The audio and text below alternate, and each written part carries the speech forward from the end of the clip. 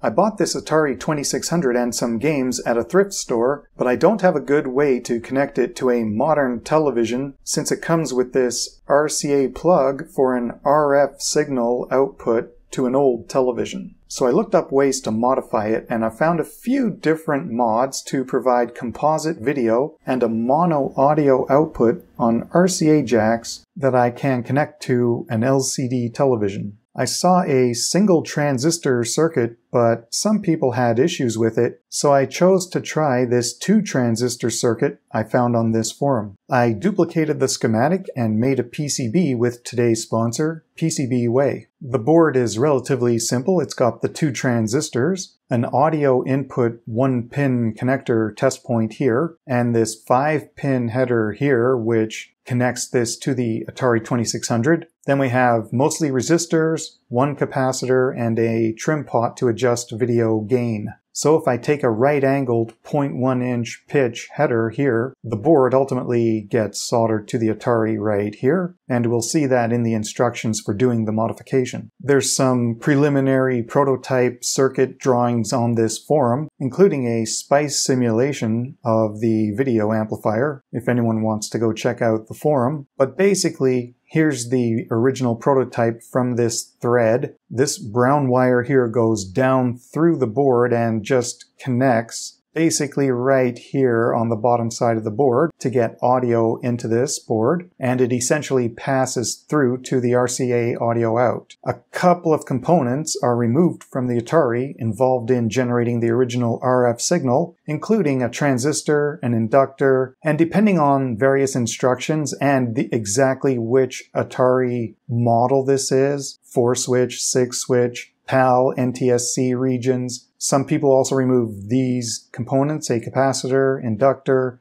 and some other resistors, capacitors here. And right here is an RF circuit box that also gets removed. And then the new board plugs in here. There's another view of the board with the 5-pin right-angled header, taking 5 volts and ground from Atari as well as video, doing the amplification, taking audio, and then passing audio out through an onboard series resistor and the amplified video out.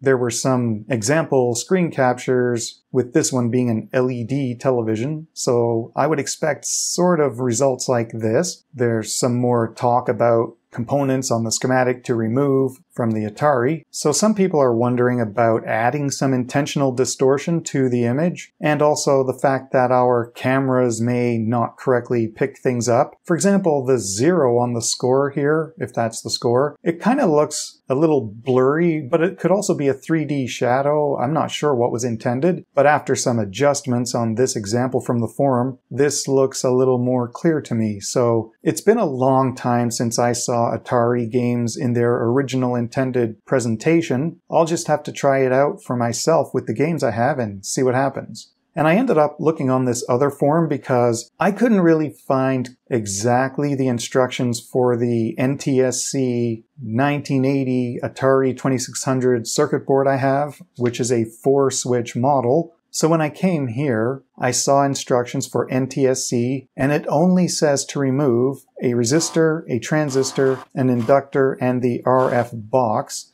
So transistor, inductor, and 1 resistor here, even though on this picture that doesn't look like a resistor to me, but on my board it is, and this RF box. So I took all of these components out, and I had to struggle to get this big metal RF enclosure out, but ultimately I finally got it. And in this forum, they're actually using a single transistor version of the circuit, but it still takes 5 volts ground and video from here, and then audio comes from this 4th component in. So when I hooked this up, I just ran an audio wire down through this hole, and I put it on the bottom side in this same spot, and then I put the metal enclosure that used to be on top of here back on.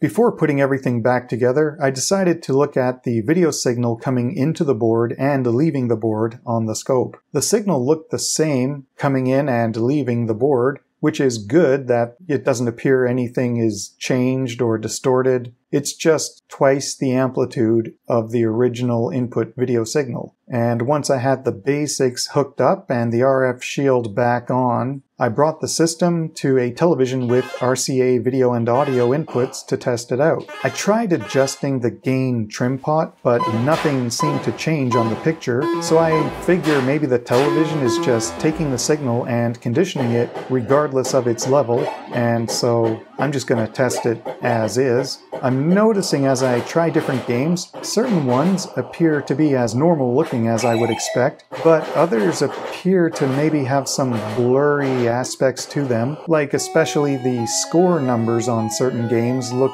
shadowed or ghosted, but I couldn't make that change by adjusting the gain pot, so I'm just not sure if it's simply the way it is.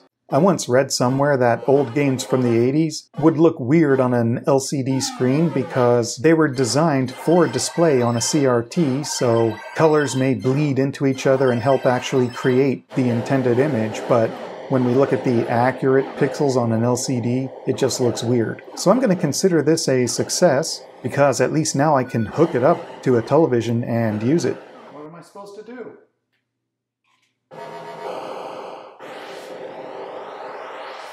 Am I a giant whale? What's going on?